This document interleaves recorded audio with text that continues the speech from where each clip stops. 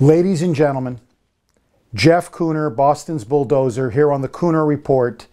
This is a very, very special interview. People say there are no American heroes left. That's not true. I'm going to be speaking to one right now. Welcome, Captain Thomas J. Hudner. Thank you so much, sir, for your service and for doing this interview. Thank you, Jeff. My pleasure, truly my pleasure. And Adam Makos. Great to be with you, Jeff. Thank you. In October and November of 1950, as we are now imposing a blockade on the Korean Peninsula, and our planes are now bombing the communist forces from the air, and now U.S. ground troops are beginning to pour in, we're now on the verge of World War III. To the horror of all horrors, Communist China, the biggest land army in the world, sends its troops pouring into North Korea. Near the Chosin Reservoir, 15,000 American troops are now trapped, surrounded by 100,000 Communist Chinese troops. The fear is it will be a massacre. It will be a slaughter. You, along with your other fellow airmen, are now told you have to go in there, save our boys, and bomb Chinese positions. Your wingman, Ensign Jesse Brown, his plane, either by small fire or whatever, small arms fire, is hit. It's leaking fuel. The fuel pressure is now reducing very quickly. It's going down fast. The plane loses control. It crashes. You see your good friend and buddy, your brother in arm.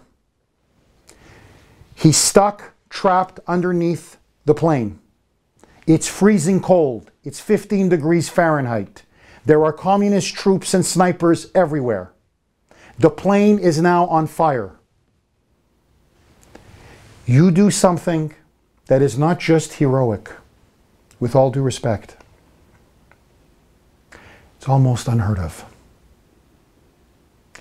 You take your plane and you voluntarily and deliberately crash land your own plane to save your friend and brother, Ensign Jesse Brown. You crash your plane. You get out of your plane.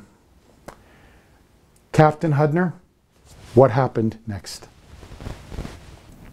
I went to his aircraft to see just what the situation was in his plane, and the snow on the ground was about 2.5 feet deep.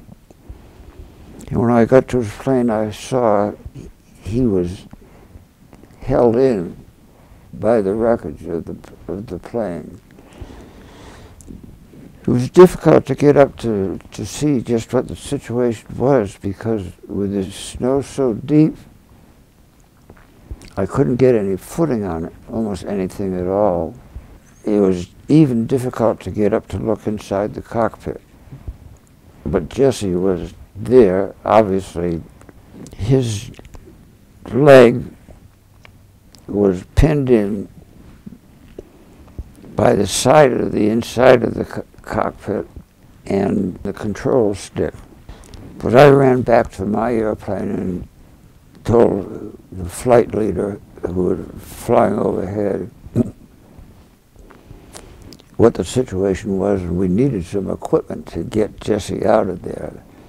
And an axe and a fire extinguisher were about the only things that I could think of he could get at the base camp. Then went back and spoke with Jesse for a while, but there wasn't much to talk about after, quite awkward. But he brought his wife up several times. His wife is Daisy. Her name was Daisy. There was Daisy. Well, a helicopter did come. It was a Marine helicopter. And the helicopter pilot who had recognized Jesse because he was one of those that we brought from the States to Korea. And he was almost shocked when he saw who it was. And he wanted to get Jesse out of that airplane as much as anybody. But he finally called me aside and said that there's no way that we could get Jesse out of that airplane. He said, so you have two